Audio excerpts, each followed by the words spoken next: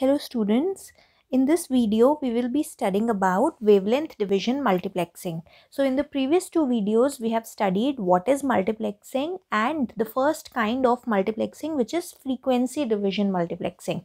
In this video we will be covering about the second kind, which is the wavelength division multiplexing. Okay, now in wavelength division multiplexing we are basically aiming to optimally utilize the bandwidth of a fiber optic cable. Okay, so this was the entire concept behind multiplexing, that the bandwidth of a link is not utilized completely, and that is why we create a composite signal consisting of multiple individual signals which are modulated using a carrier frequency, right? In case of wavelength division multiplexing, we are actually modulating optical signals and expanding or utilizing, not expanding, utilizing properly the available bandwidth of a fiber optic cable. Now you must understand that the bandwidth of a fiber optic cable is always greater than the bandwidth that is available for metallic cables, okay, like the twisted pair or coaxial cables. So bandwidth of metallic cables. So that is why it is very important, and that is why this is a dedicated multiplexing technique for utilizing fiber optic cables and their bandwidth conveniently and correctly.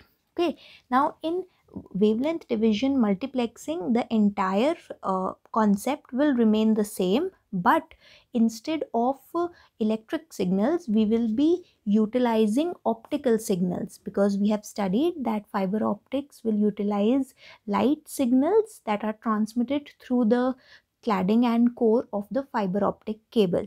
So optical signals are multiplexed and demultiplexed, and the channel is a fiber optic channel whose bandwidth has to be utilized correctly. Okay, now again, wavelength division multiplexing is an analog multiplexing technique, again because fiber optic channel takes as an input, or it transmits optical signals which are analog in nature, continuous in nature.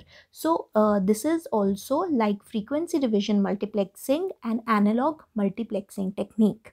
Now one thing you need to remember is that in case of optical signals we will be talking in terms of their wavelength, rather in not in the terms of their frequency. Okay, so wavelengths are becoming important here, and wavelengths of a optical signal basically defines or individually characterizes that particular signal. Okay, now for wavelength division multiplexing we can use something known as a prism. So you must have studied about prism in your school days, your later classes of school days. So what does a prism basically do? A prism can divide the light that is entering into it, just like in this case, or a prism can also receive different kinds of light signals and combine them into a single one. So basically this prism 1 will act as a multiplexer in wavelength division multiplexing, and the second prism acts as a demultiplexer. So different optical signals coming from different sending devices having different wavelengths are sent through the prism, so that we can get a composite optical signal, and the optical signal has a wavelength that comprises of that consists of all these three wavelengths. Okay, and then when the composite signal reaches the receiver, it is again sent through a demultiplexing prism. This prism basically separates out each of the wavelengths and sends it to the corresponding receiver. So here the mux, the prism that is acting as a multiplexer, will combine multiple light sources into one composite signal, and the demultiplexer will separate the composite light signal into their individual individual optical signals having their original wavelengths. Okay, now one application of wavelength division multiplexing is synchronous optical networking, which is famously known as SONET. So the details of SONET we'll be covering in the later videos. But for now, you can understand that just like frequency division multiplexing was useful in AM and FM radios, in wavelength division multiplexing, the use comes in the case of SONET devices, right?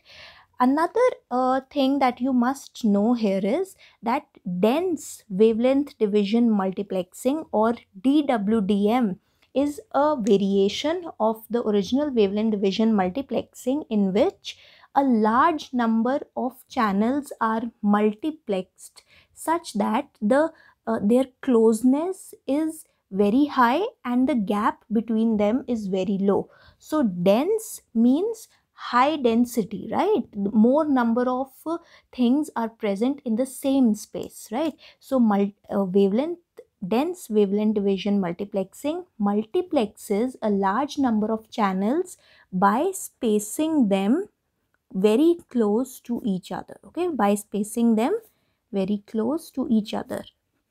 So this will further utilize the bandwidth of the optic cable in a better manner, okay? So this was all about wavelength division multiplexing. In the next video, we will be covering about time division multiplexing. I hope you will have understood this topic. Please give us your feedback in the comment section. If you like this video, please hit the like button, subscribe to our channel and share it with your friends. Till we meet in the next video, mind your exam.